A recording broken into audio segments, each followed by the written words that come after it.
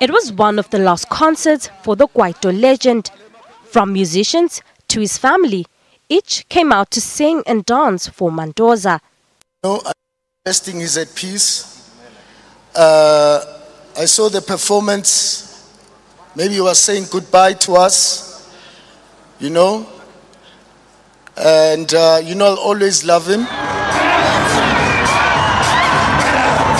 The platinum-selling song made waves when it was released in the year 2000. And we were busy playing around in my house, and I had this sound that I was working on the keyboard, and I was just playing around with this sound. He was sitting outside scribbling some lyrics, and I was doing down, da da da down, da da da down, da da da da da da da da down, da da da da, and he came running in. Now you know what he's like when he's excited.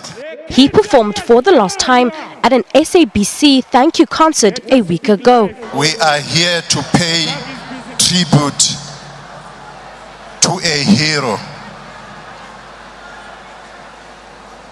And Mandoza is a hero who's going to last forever. The family says it's been overwhelmed by the support. Lopang Alamu, SABC News in Johannesburg.